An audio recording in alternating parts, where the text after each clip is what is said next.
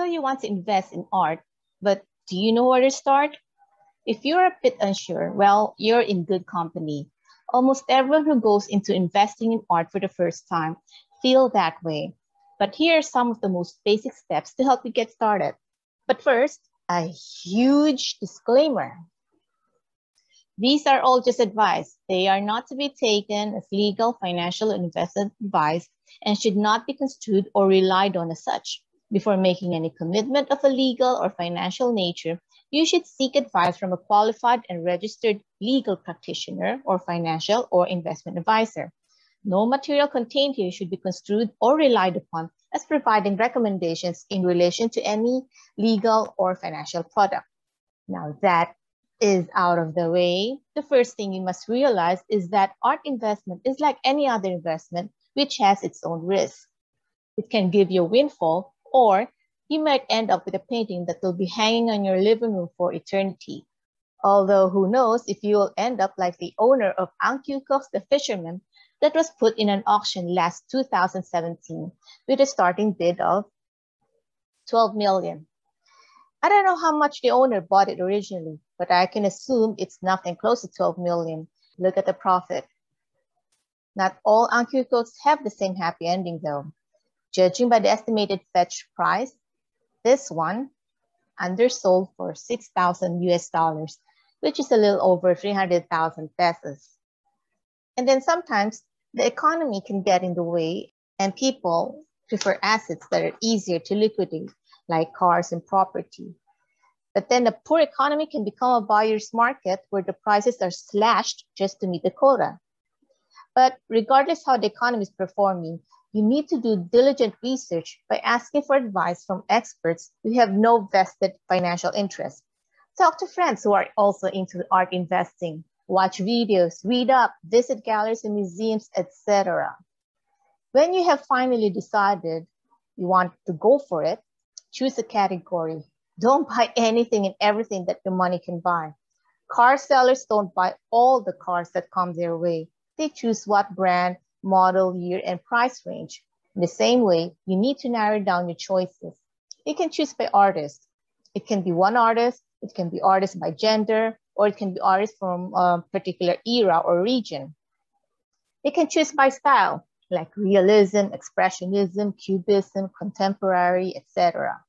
You can choose by theme, like portraits, mother and child, still life, fiestas, etc. You can choose by period, like 40s, 50s, or only from the 21st century.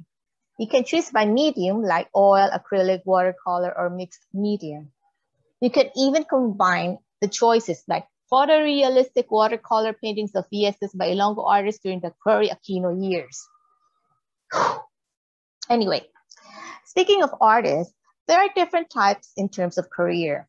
Although there's no canon definition yet, we will refer to emerging artists as those who are just beginning their career with little or no reputation in the art establishment.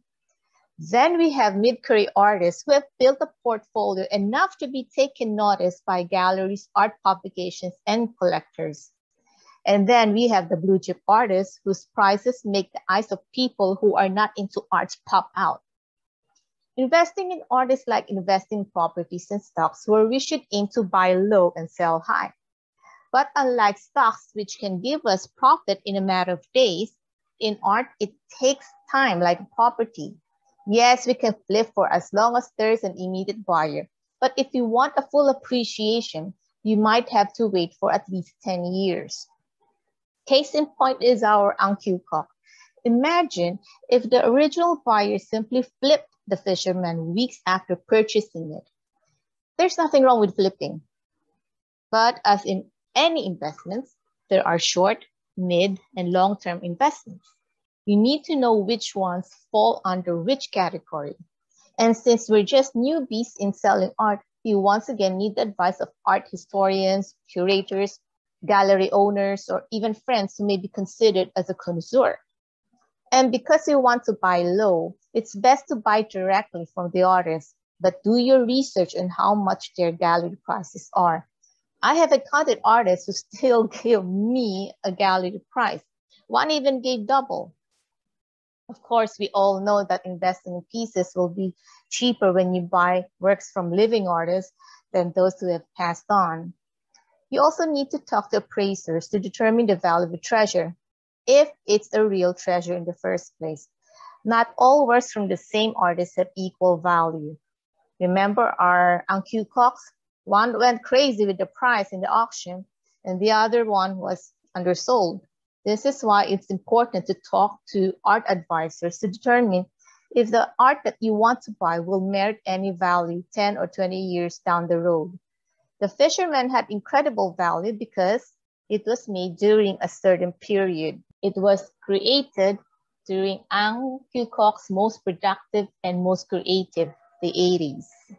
But remember, everything is pure speculation. Anything can happen. Art appraisers can also help you determine your asking price by checking its sales price history and how the condition of the piece will affect its value. Speaking of condition, you might have to shell out more money for maintenance and upkeep, and even storage. You also need to keep visiting exhibits, galleries, and museums to stay on pulse. Just like investing in stocks, you always need to be up to date to know when to unload. By the way, you will often hear it said that when it comes to buying art, you should buy what you love. This is imperative for personal purchases, but things may be less personal when it comes to investing. Store owners do not stock their shelves with things that they like, but what the market likes. These steps are not sequential, but they are consequential. But like in everything else, there is no such thing as a sure thing.